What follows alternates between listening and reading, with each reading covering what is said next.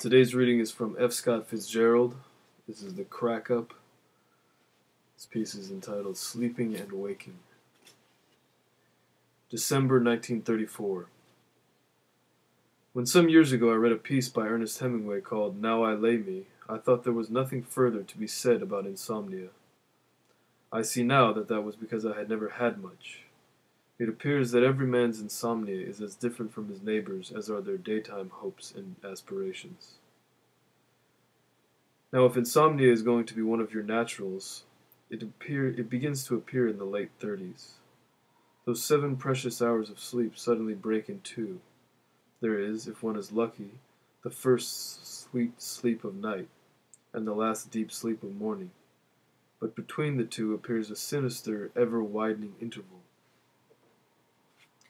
This is the time of which it is written in the Psalms, Scruto circumdabit te veritas eius, non timebis a timore nocturno, a sagita volante in die, a negotio perambulante in tenebris. With a man, I knew the trouble commenced with a mouse. In my case, I like to trace it to a single mosquito. My friend was in course of opening up his country house unassisted, and after a fatiguing day discovered that the only practical bed was a child's affair, long enough but scarcely wider than a crib. Into this he flopped and was presently deeply engrossed in rest, but with one arm irrepressibly extending over the side of the crib. Hours later he was awakened by what seemed to be a pinprick in his finger. He shifted his arm sleepily and dozed off again, to be again awakened by the same feeling. This time he flipped on the bedlight, and there attached to the bleeding end of his finger was a small and avid mouse. My friend, to use his own words, uttered an exclamation, but probably he gave a wild scream. The mouse let go. It had been about the business of devouring the man as thoroughly as if his sleep were permanent. From then on it threatened to be not even temporary. The victim sat shivering and very, very tired. He considered how he would have a cage made to fit over the bed and sleep under it the rest of his life. But it was too late to have the cage made that night, and finally he dozed, to wake in intermittent horrors from dreams of being a Pied Piper whose rats turned about and pursued him. He has never since been able to sleep without a dog or a cat in the room.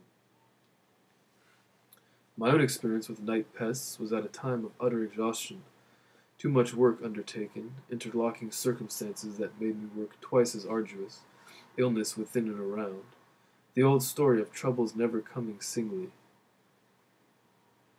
And how I had planned that sleep that was to crown the end of the struggle.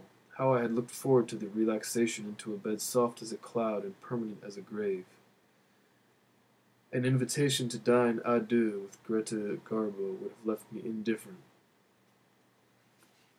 But had there been such an invitation, I would have done well to accept it, for instead I dined alone, or rather was dined upon by one solitary mosquito. It is astonishing how much worse one mosquito can be than a swarm. A swarm can be prepared against, but one mosquito takes on a personality, a hatefulness, a sinister quality of the struggle to the death. This personality appeared all by himself in September on the 20th floor of a New York hotel, as out of place as an armadillo. He was the result of New Jersey's decreased appropriation for swamp drainage, which had sent him and other younger sons into neighboring states for food. The night was warm, but after the first encounter, the vague slappings of the air, the futile searches, the punishment of my own ears, a split second too late, I followed an ancient formula and drew the sheet over my head. And so there continued the old story, the bitings through the sheet, the snipings of exposed sections of hand holding the sheet in place, the pulling up of the blanket with ensuing suffocation, followed by the psychological change of attitude, increasing wakefulness, wild, impotent anger, finally a second hunt. This inaugurated the maniacal phase, the crawl under the bed with a standing lamp for a torch, the tour of the room with a final destination of the insect's retreat on the ceiling, and attack with knotted towels, the wounding of oneself.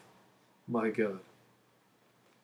After that, there was a sort of convalescence that my opponent seemed aware of, for he perched insolently beside my head, but I missed again. At last, after another half an hour that whipped my nerves into a frantic state of alertness, came the Pyrrhic victory, and the small mangled spot of blood, my blood, on the headboard of the bed. As I said, I think of that night 2 years ago as the beginning of my sleeplessness, because it gave me the sense of how sleep can be spoiled by one infinitesimal, incalculable element. It made me, in the now archaic phraseology, sleep-conscious. I worried whether or not it was going to be allowed me. I was drinking, intermittently but generously, and on the nights when I took no liquor, the problem of whether or not to sleep was specified, began to haunt me long before bedtime. The problem of whether or not sleep was specified began to haunt me long before bedtime. A typical night, and I wish I could say such nights were all in the past, comes after a particularly sedentary work and cigarette day. It ends, say, without any relaxing interval, at the time for going to bed. All is prepared, the books, the glass of water, the extra pajamas lest I awake in rivulets of sweat, the luminous pills in the little round tube, the notebook and pencil in case of a night thought worth recording. Few have been. They generally seem thin in the morning, which does not diminish their force and urgency at night. I turn in, perhaps with a nightcap. I'm doing some comparatively scholarly reading for a coincident work, so I choose a lighter volume on the subject and read till drowsy on a last cigarette. At the yawning point, I snap the book on a marker, the cigarette at the hearth, the button on the lamp. I turn first on the left side, for that, so I've heard, slows the heart, and then coma. So far, so good. From midnight until 2:30, peace in the room. Then suddenly I am awake, harassed by one of the ills or functions of the body, a too vivid dream, a change in the weather for warm or cold. The adjustment is made quickly, with the vain hope that the continuity of sleep can be preserved. But no. So with a sigh I flip on the light, take a minute pill of luminol, and reopen my book.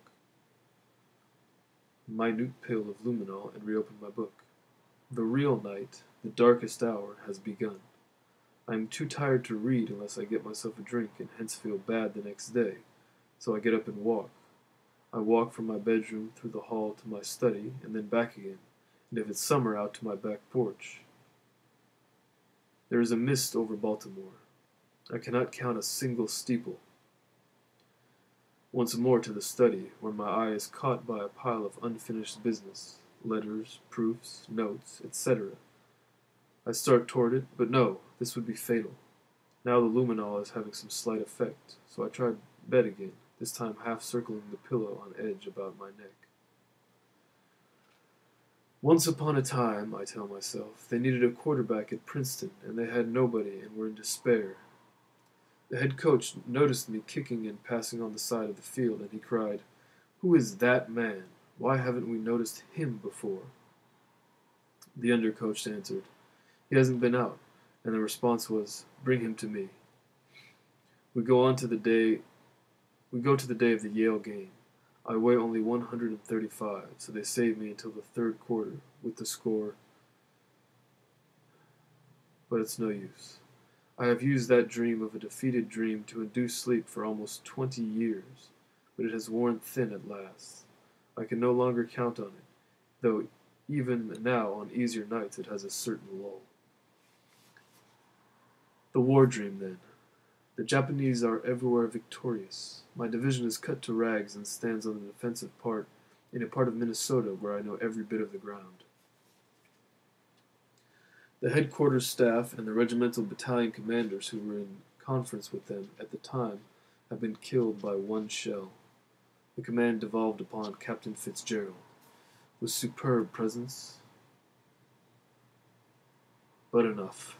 This also is worn thin with years of usage.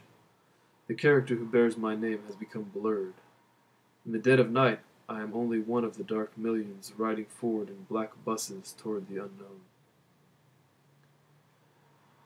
Back again now to the rear porch, and conditioned by intense fatigue of mind and perverse alertness of the nervous system, like a broken-stringed bow upon a throbbing fiddle, I see the real horror develop over the rooftops, and in the strident horns of night owl taxis, and the shrill monody of revelers' arrival over the way.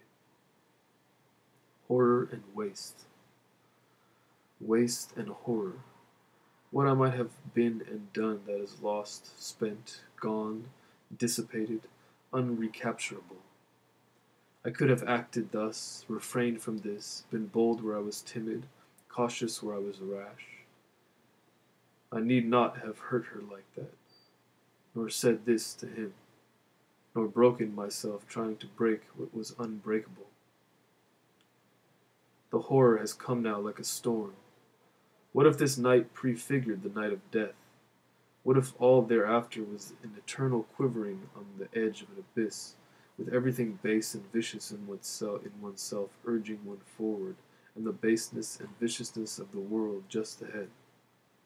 No choice, no road, no hope, only the endless repetition of the sordid and the semi-tragic. Or to stand forever, perhaps, on the threshold of life, unable to pass it and return to it. I am a ghost now as the clock strikes 4. On the side of the bed I put my head in my hands. Then silence, silence. And suddenly, or so it seems in retrospect, suddenly I am asleep. Sleep, real sleep, the dear, the cherished one, the lullaby. So deep and warm the bed and the pillow enfolding me, letting me sink into peace, nothingness. My dreams now, after the catharsis of the dark hours, are of young and lovely people doing young, lovely things. The girls I knew once, with big brown eyes, real yellow hair. In the fall of 16, in the cool of the afternoon, I met Caroline under a white moon. There was an orchestra, bingo bango, playing for us to dance the tango, and the people all clapped as we arose for her sweet face and my new clothes. Life was like that, after all. My spirit soars in the moment of its oblivion, then down, down deep into the pillow. Yes, Essie, yes. Oh my God, all right, I'll take the call myself. Irresistible, iridescent. Here is Aurora. Here is another day.